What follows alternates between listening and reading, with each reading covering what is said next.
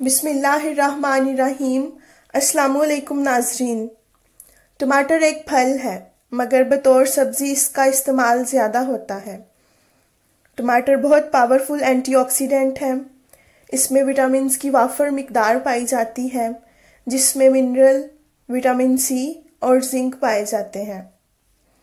टमाटर की इन खुसूसियात की बुनियाद पर फ्रांस में इसे मोहब्बत का सेब भी कहा जाता है। टमाटर में फलाद की मिकदार दूध से ज़्यादा पाई जाती है। टमाटर जिल्द के लिए बहुत अच्छा है।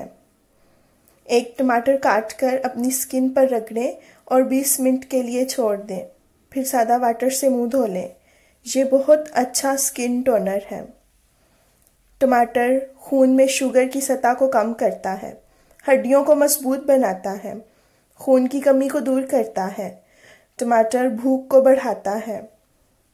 टमाटर दांतों और मसूड़ों को ताकत देता है, जिस्म से जहरीले मवाद को खारिज करता है। टमाटर मैदे और जिगर को साफ करता है, कमज़ोरी को दूर करता है।